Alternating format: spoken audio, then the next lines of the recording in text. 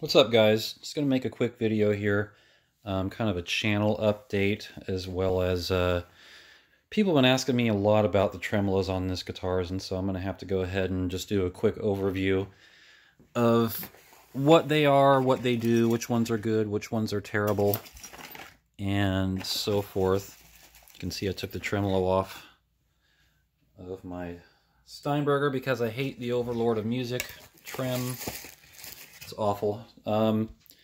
Just to let you know, I am leaving for Japan tonight. I'm going to spend a week in Japan. Take the kids to Disneyland, and then I'm also going to go down to Bali, Indonesia, and spend about a month in Bali. So I won't have any guitar videos uploading anytime soon. I might just try to find some guitar shops in Bali and Japan, maybe do some guitar videos based on some guitars I can find in other countries. Try to make it interesting for you guys to see what it's like to find guitars in other countries, and maybe pick one up in Bali. They're probably going to be dirt cheap in Bali. I could get one for like 150, 200 bucks.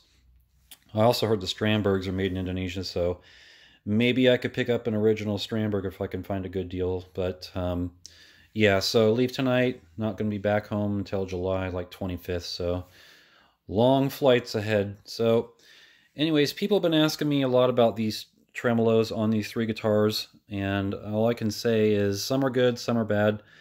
In terms of just like a fixed tremolo, this one on the NK, this one is probably the most reliable, and it's the most simple to deal with. I've also talked about this in other videos.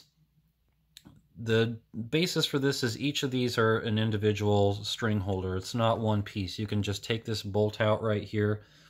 This bolt comes out, this whole piece comes out, it strings through the back, it runs up to the top here, and then it just goes into the little peg here. It goes in right here over the nut, and then you just tighten it down here, and then usually you have some coming out here and you can just trim it off or whatever. It's up to you.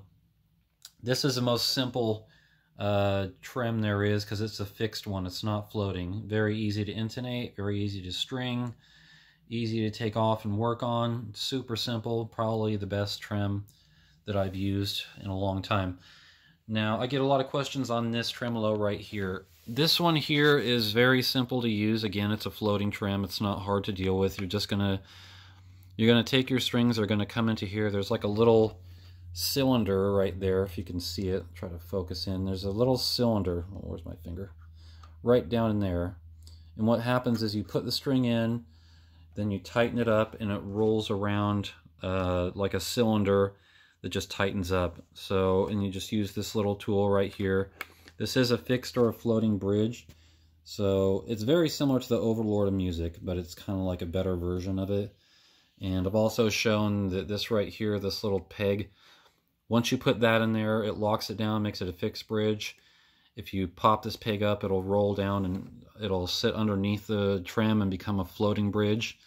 It's not terribly difficult. I mean, if you dealt with any type of tremolo like a Floyd Rose or any type of floating trem, this is nothing that's very different from that, except for the fact that the tension of the spring right here, if you can see in there, right in there, there's a big spring, and I'll show you on the Overlord of Music of what it looks like. That's your tension. And normally in guitars, when you see the bridge, like here, I'll show you real quick on this one. Normally your springs right here are what have your tension. So that's what's going to be what tensions off your bridge, and you match that to your string tension, and however much you want it to float or however stiff you want the trem to be. Those are your springs. So in the Overlord of Music, in the other one, the spring is right here. So this is the Overlord of Music, and this is really a bad tremolo. I don't like this at all. I've actually taken it off my Steinberger here because I'm looking about trying to get a fixed trem put on it. So what happens is you have this frame. This frame right here, it sits down just like this. And these are your posts. And unfortunately, these posts, if you look at them, they do thread in, but they don't thread in very far. So a lot of what depends on the height of your bridge is how much they've routed out of the guitar. Unfortunately, they could have routed out probably another 1/4 inch, and then put this in, and it would have, you know, the action wouldn't have been so high. What happens is you just put this in, you put a screw here, and then a screw here.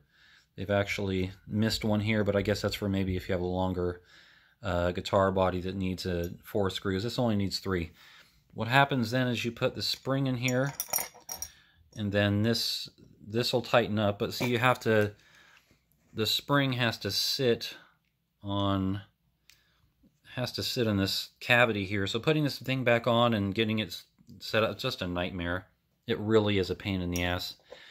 So this one, like I said, is similar to the other one, except for you just put your strings in here, and then the ball end sits inside there, and then you can adjust the saddles and the saddle height. This screw on the side here, if you loosen it, you can take all of the saddles out, or just intonate it. So that's how that works. So anyways, guys, that's just a little overview of how the tremolos work. They're not terribly different. They're actually all pretty simple. The only one that I really think is the best is probably the NK.